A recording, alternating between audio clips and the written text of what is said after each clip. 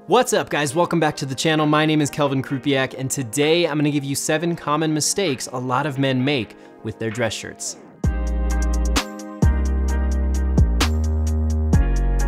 All right, guys, so before we jump into the content itself, I do wanna say if you are new here, consider subscribing. I'm putting out new videos every single week. And if you do wanna be directly notified anytime I publish a new video, then make sure you hit that bell icon and YouTube will send you a notification. Now then, let's go ahead and get into this with mistake number 1, and that is your alignment is off, specifically your gig line. This one is incredibly basic and it might sound slightly ridiculous to some people, but it's incredible how sensitive the human eye is to symmetry. If your gig line isn't aligned properly, then it's immediately apparent to the person standing directly in front of you. For those of you who haven't heard of that bizarre sounding term, it's actually a military term that refers to the alignment of your shirt buttons, your belt buckle, and your pants zipper.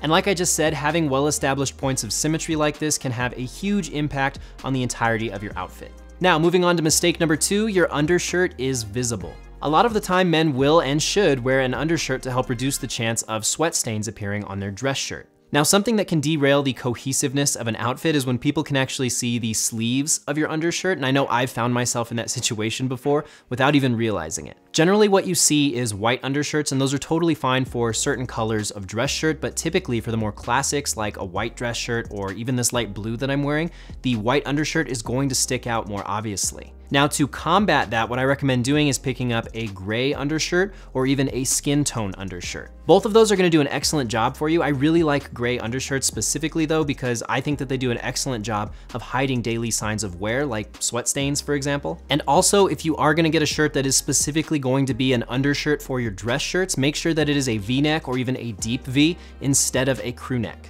That's going to allow you the option of possibly unbuttoning 1 or 2 buttons on your dress shirt later in the evening, maybe when you're out at a bar with some friends and it's a more relaxed and casual environment, but it's still gonna let you keep that undershirt hidden. Next, we have mistake number 3, and that is you are unbuttoning your collar. This is another small one and typically has to do with button-down shirts specifically, like an Oxford, for example, and it's probably less likely you're gonna run into this problem with a dress shirt, but I did feel like it was something that was worth mentioning. And for those of you who are wondering what I'm talking about buttons like these that are right below your collar. These are meant to be used. And that's because the collar on something like that Oxford shirt I just showed you is much less rigid than something like this dress shirt that I'm wearing right now. The collar is much more stiff. So for the love of all that is good, keep that collar buttoned down and keep it from flapping around freely in the wind. Moving on to mistake number 4, and that is your shirt is baggy right around the waistline. Now this is something that I've covered in previous videos, so some of you guys might already know that this is a huge one for me. And the reason is, if you took the time to put together a great outfit, there's great colors being used, there's a lot of balance with respect to the patterns that you chose, everything's on point, all of that can be overlooked with a baggy shirt. I'm not gonna go too much into detail on this because I have made a video covering this in the past where I showed you guys 3 ways you can keep your shirt tucked in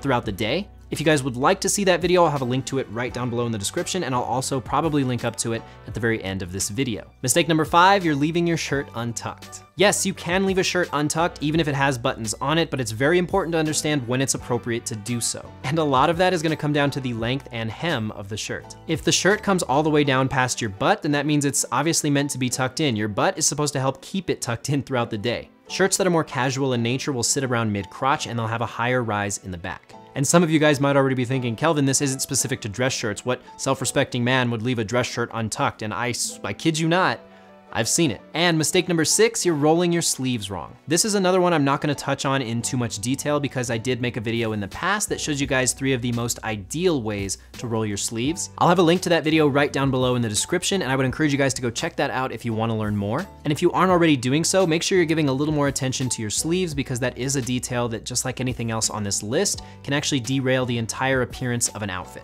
And finally, mistake number 7 on our list is a wrinkled dress shirt. Now, let me paint you a picture that might explain why someone would show up with a wrinkled dress shirt. Maybe they didn't have time to take their shirt to the dry cleaners. Maybe it takes them about 30 minutes to iron a shirt properly, which I get it, I've been there. So as a last ditch effort, what they did was they took their shirt with them into the bathroom, so hopefully the steam from their shower was enough to relax the shirt itself. And in my experience, that method is really a hit or miss. Sometimes in the past, it has worked for me, but more often than not, I really wouldn't recommend taking that gamble. I would recommend picking up something like an actual garment steamer like this guy right here. This can come in handy in a pinch. All you have to do is fill it up with water, and in seconds, it's ready to start steaming. It does an amazing job of relaxing the fabric and allowing you to improve the shirt's appearance and the overall presentation of your outfit in minutes. No, it's not gonna give you as crisp an appearance as if you would have taken the shirt to the dry cleaners or ironed it yourself, but this is an excellent option when you're running tight on time and you really don't wanna show up with a wrinkled shirt. Another great option is to just throw a wool sweater over that dress shirt. You keep the tie, you keep the dress shirt on, and you hide the wrinkles with that wool sweater. Especially since we're heading into the colder months, this type of layering is definitely gonna be something you can get away with comfortably. And there you have it, guys. That's really all I have for you today in this video. If you found it helpful, please do feel free to hit that thumbs up right down below. And if you are new here, consider subscribing to the channel. And as always, guys, thank you so much for watching, and I'll talk to you in the next one. Bye.